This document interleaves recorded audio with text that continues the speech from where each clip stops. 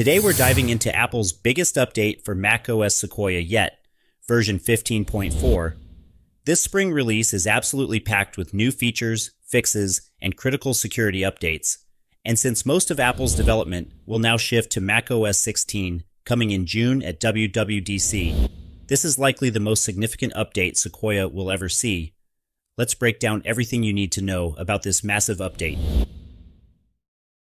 Apple didn't just release macOS 15.4, they dropped a whole suite of updates across their ecosystem. Here are the lists that were included from their recent updates. For Apple Silicon users, M1 and later, there are significant Apple Intelligence updates, which now automatically enables itself since 15.3. The storage footprint has increased dramatically in 15.4, now taking up approximately 10 gigabytes of system storage. To reclaim this space, you must turn off Apple Intelligence and wait about a week for the storage to be freed. New features in 15.4 for Apple Intelligence. Memory movies. Create custom memory movies by describing the story you want to see with your photos. Sketch style. A new style option in Image Playground that creates sketch-like images.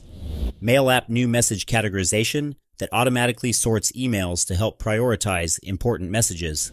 Apple Intelligence has added 8 new languages plus 2 freshly localized English variants for 10 new options total. Other updates with 8 new emoji: old tree, radish, sleepy face, fingerprint, splat, harp, phoenix flag, shovel.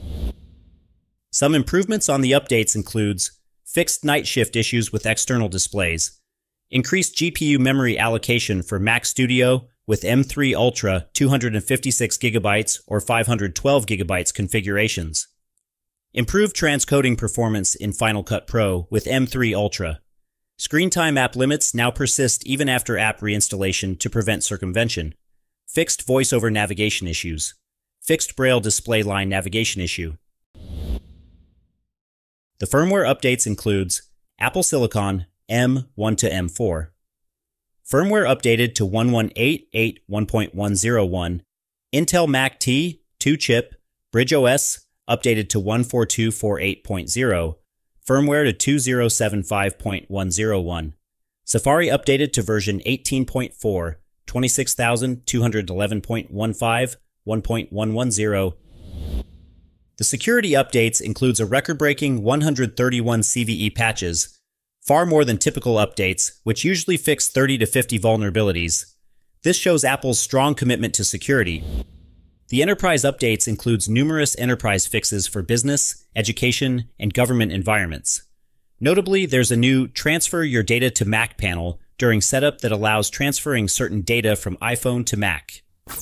With its massive security improvements and numerous feature updates, macOS 15.4 is strongly recommended for all supported Mac users.